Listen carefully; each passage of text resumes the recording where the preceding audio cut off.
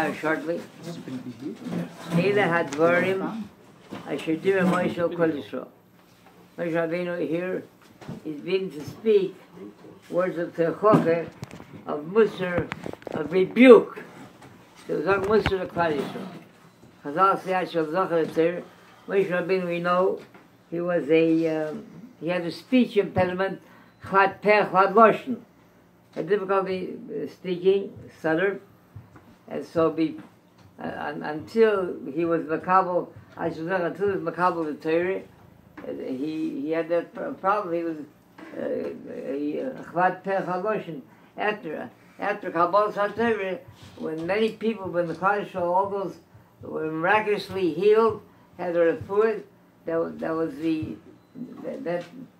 greatest refuah for Klal Yisrael. Everybody healed from all their ailments and sicknesses.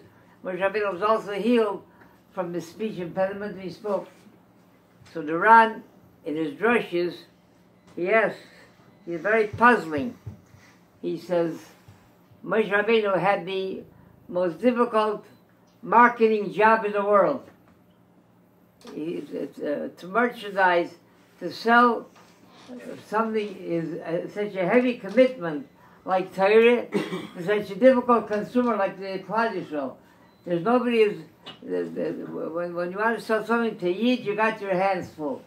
He has all kind of connections. He can buy it cheaper, he can get it wholesale, he has cousins in the business. He can like they tell the story with the Nanta Smith. He said, Ayid he always wants to get, he has to get more for it, he has to pay less. Ayid push, he doesn't just go in and buy what it says there. So Nanta Smith one time left the Savoy for his son. He told me, so when you go into buy something from a Yid, so he says, don't bargain with him. Whatever he asks you, give him exactly what he wants. He said, that's what you call on to Smith. Should I take out his neshama until he can gain a couple pennies profit? He said, you don't understand. He said, you don't understand the mentality single of Yid. If you give him whatever he wants, he'll eat himself up alive, but he didn't ask you twice as much. So go do business for the Yid. So go, Moshe Rabbeinu, he should have been healed before. He should have all the Madison tactics with him before he went to sell the Klal Yisrael, to sell them the Torah.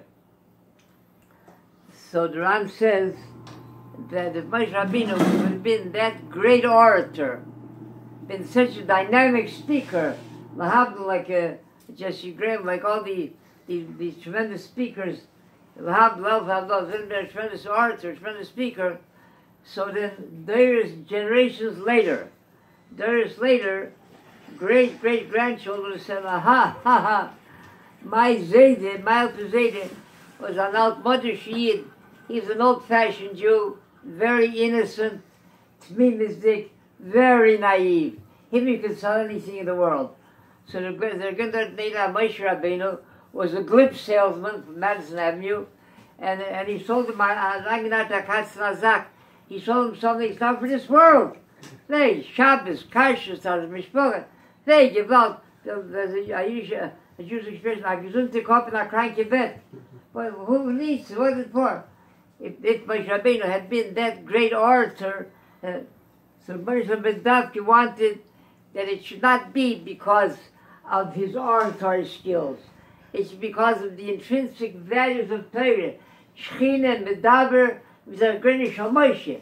It had to be sold only on the merits alone, only on the beauty, the depth, and the whatever Torah gives the person highest has to be only on that alone, not on the salesmanship. So Moshe Rabbeinu had to be only a chvat pen, a chaloshon, so they should buy the Torah only because what Shabbos really is, what Shabbos means, all these things you need, not because a glib salesman came along and sold something to them. Chanani ben Akasha Omer, Rotzo, HaKadosh Baruch Hu, Zakei says Yisrael, the people of Chibur L'Torah Mitzvah, Shneimar,